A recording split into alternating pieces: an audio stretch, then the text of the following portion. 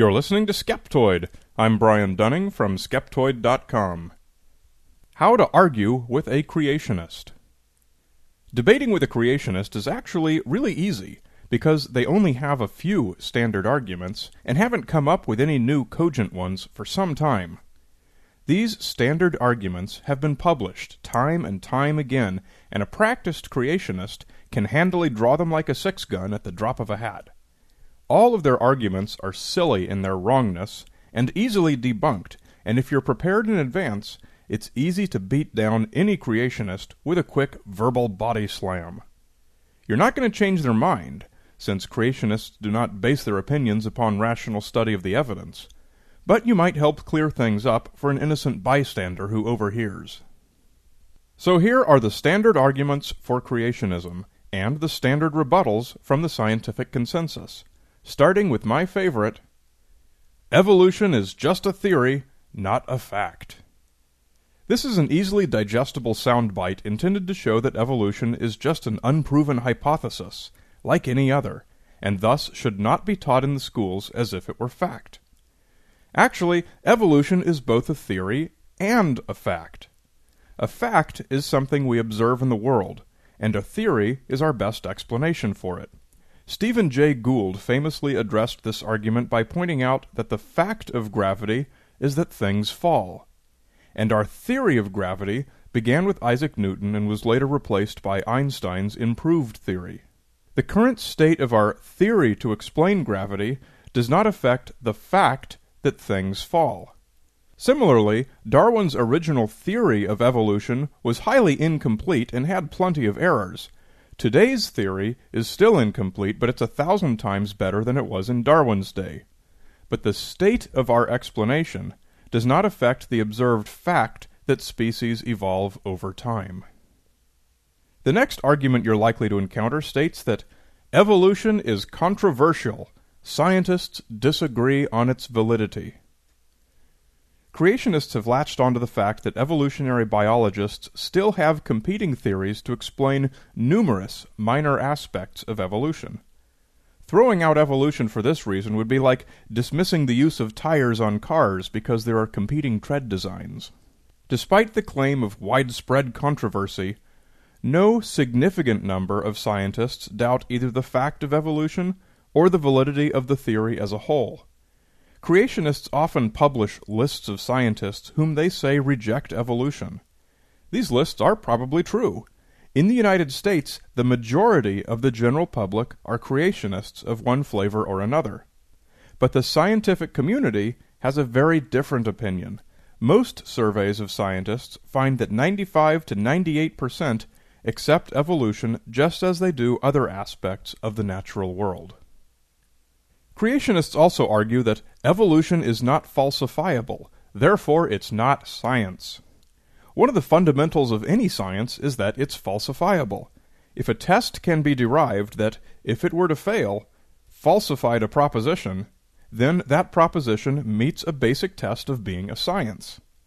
Something that cannot be tested and falsified, like the existence of gods, is therefore not a science.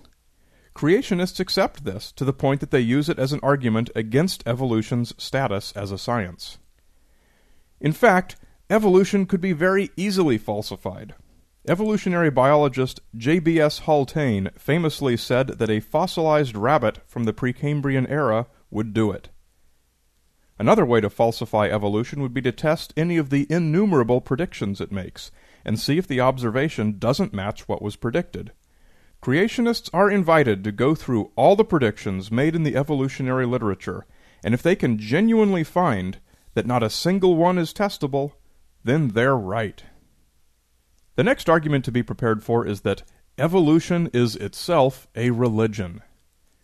This argument has become increasingly popular in recent years as creationists have tried to bolster their own position by decorating it with scientific-sounding words like intelligent design. And as they try to convince us that their own position is science-based, they correspondingly mock evolution by calling it a religion of those who worship Darwin as a prophet and accept its tenets on faith, since there is no evidence supporting evolution. Clearly this is an argument that could only be persuasive to people who know little or nothing about the concept of evolution or Darwin's role in its development. This argument is easily dismissed. A religion is the worship of a supernatural, divine superbeing, and there is nothing anywhere in the theory of evolution that makes reference to such a being, and not a single living human considers himself a member of any evolution church. Creationists also like to argue that evolution cannot be observed. Part of what you need to do to validate a theory is to test it and observe the results. Although there are evolutionary phenomena that can be directly observed, like dog breeding and lab experiments with fruit flies, most of what evolution explains has happened over millions of years, and so, quite obviously, nobody was around to observe most of it.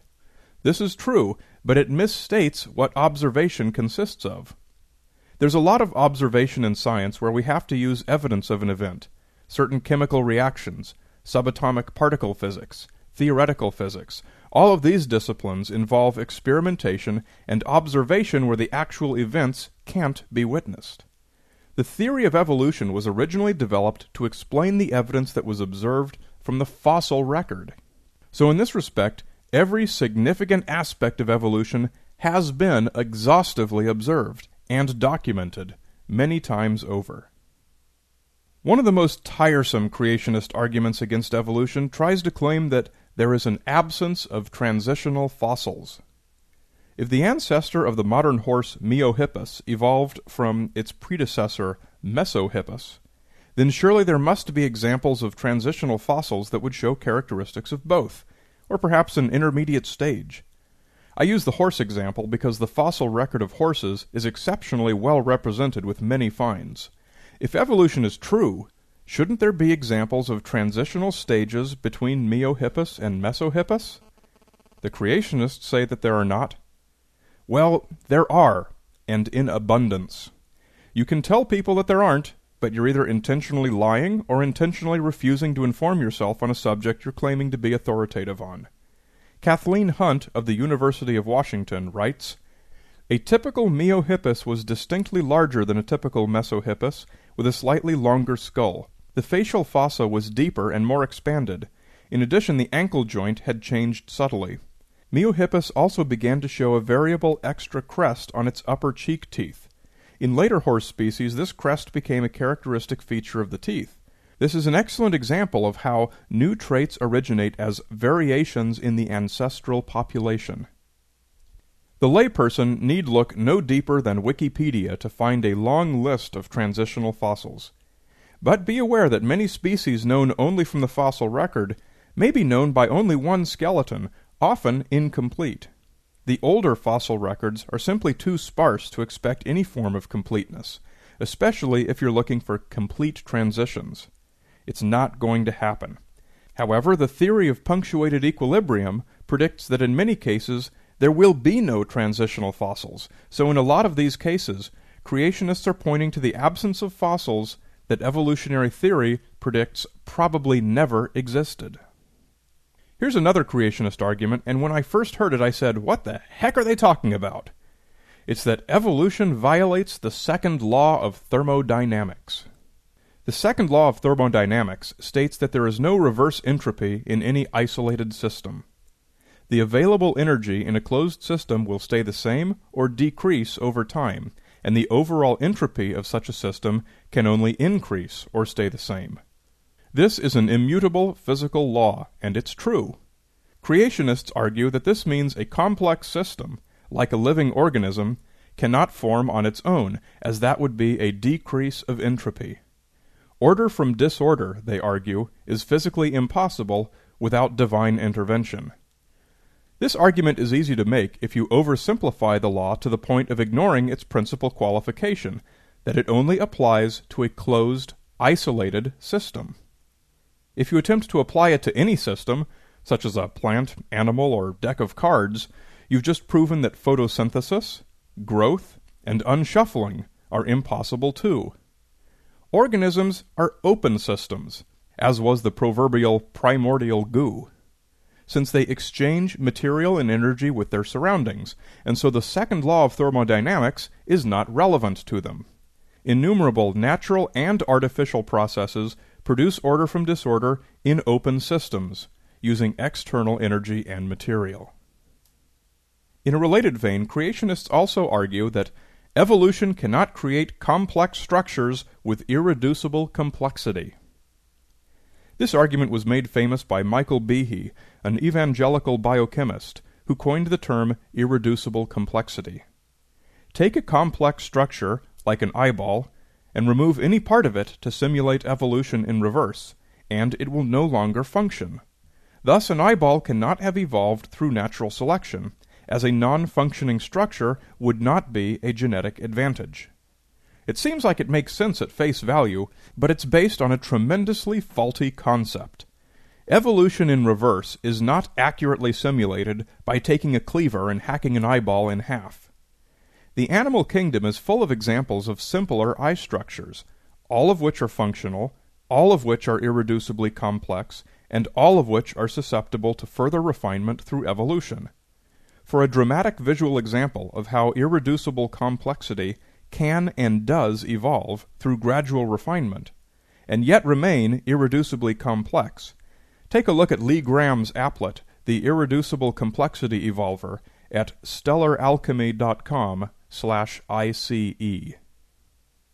Another effort to fight science using logic states that it's too improbable for complex life forms to develop by chance. This is the old 747 in a junkyard argument. How likely is it that a tornado would go through a junkyard and, by chance, happen to assemble a perfect 747? The same argument was made centuries ago by William Paley, except he referred to the exquisite design of a pocket watch, and pointed out that such a thing is so complex and delicate that it had to have been designed from the top down by a creator. This argument is simply reflective of ignorance of the extraordinary power of evolution's bottom-up design mechanism. Once you have an understanding of multi-generational mutation and natural selection, and also understand how structures with irreducible complexity evolve, there's nothing unlikely or implausible about evolution at all. In fact, genetic algorithms, the computer software version of evolution, are starting to take over the world of invention with innovative new engineering advances that top-down designers like human beings might have never come up with. Bottom-up design is not only probable, it's inevitable, and nearly always produces better designs than any intelligent creator could have. You should also be prepared to hear that evolution cannot create new information. Based on a misinterpretation of information theory, this argument states that the new information required to create a new species cannot suddenly spawn into existence spontaneously. New information can only come from an outside source, namely an intelligent creator. This particular argument doesn't go very far, since any genetic mutation or duplication can only be described as new information. Not all of that information is good, most of it's useless, but once in a blue moon you get a piece that's beneficial to the organism. New genetic information is observed in evolutionary processes every day. For a final blow from the logic department, be ready for the argument that evolution does not explain some aspects of life or culture. This is an argument which is really just a logical fallacy, that since evolution does not explain everything, it is therefore entirely false. Evolutionary biologists are the first ones to stand up and say that there are still plenty of aspects of life we're still learning about. That doesn't make the things we've already learned wrong. It's also increasingly common for creationists to point to things that have nothing to do with the origin of life and speciation, like the Big Bang and the age of the Earth, and argue that since the theory of evolution does not explain those things as well, it is therefore false. This is an even greater logical fallacy. Theories explain only those observed phenomena they are designed to explain. They are not intended to have anything to do with stuff they have nothing to do with. Those are the standard arguments. One thing I can't easily prepare you for are the non-standard arguments you might get from a creationist who doesn't know his business very well. For example, when evangelical actor Kirk Cameron and Christian author Ray Comfort were given a platform by ABC Television in April 2007 to express their beliefs to the creators of the Blasphemy Challenge, They didn't even know the standard arguments, and just started throwing random stuff out left and right, in a way that's much harder to debate intelligently.